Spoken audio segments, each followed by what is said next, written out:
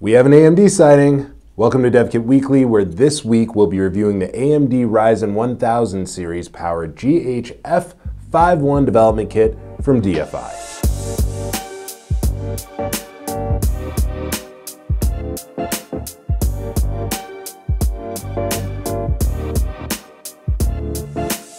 Well, as you can probably guess by me being on our usual set, here in Arizona, USA, COVID-19 quarantine restrictions have been lifted, for better or for worse.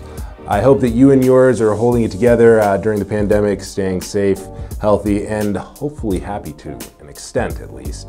Speaking of happiness, AMD fans are going to love this week's kit. The GHF51 is purportedly the smallest single board computer to support the Ryzen Embedded R1000 SoC, and it measures in at 84 millimeters by 55 millimeters. That makes this little guy Raspberry Pi sized, but unlike the Raspberry Pi, the GHF51 is an industrial grade prototyping platform.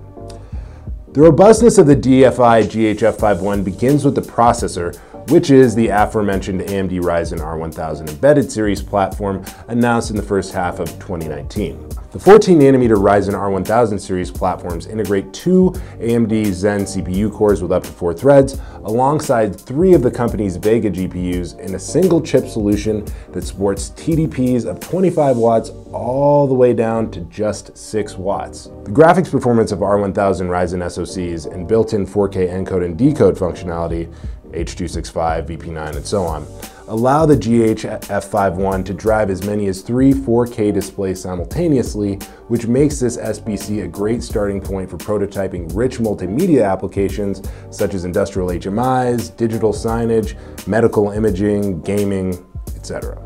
The Ryzen architecture also includes AMD's secure processor, a cryptographic coprocessor that encrypts data before transmitting it over I/O channels, as well as secure boot and one-time programmable memory to help maintain the integrity of production quality system designs. It also doesn't hurt that the embedded SoCs are backed by a 10-year lifecycle guarantee from AMD.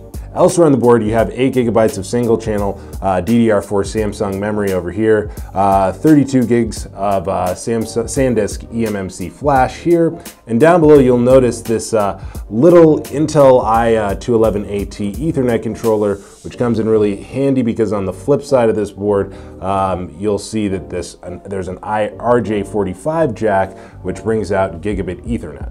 Moving right along down the side of the board, we also have this USB 3.1 Gen 2 port, a couple of micro HDMI ports for connecting said displays, this UART for debug, a mini PCI here for additional networking or expansion, 8-bit DIOs here, and this 12-volt DC terminal block for power. Also hidden right here is WinBond SPI Flash, which helps, of course, with flashing the BIOS. With that said, now is probably a good time to mention that Windows 10 IoT and 64-bit Linux environments are what you can expect from an operating system perspective with the DFI SBC. Another cool feature of the GHF51 is this battery terminal, and that actually, along with this coin cell that comes with the board, can be used to make sure that the device retains enough power to save basic settings if for some reason the main power supply is lost.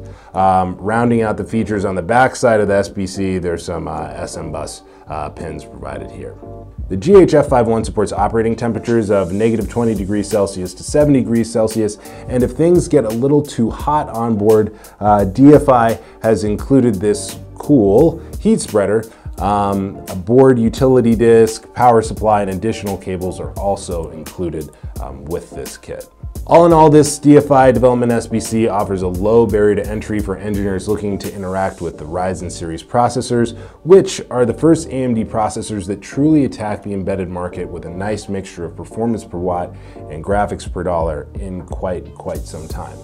And if the R1000 platforms aren't enough performance for you, fortunately they're pin compatible with AMD's V1000 series devices that are the next level up, so you can migrate easily to those.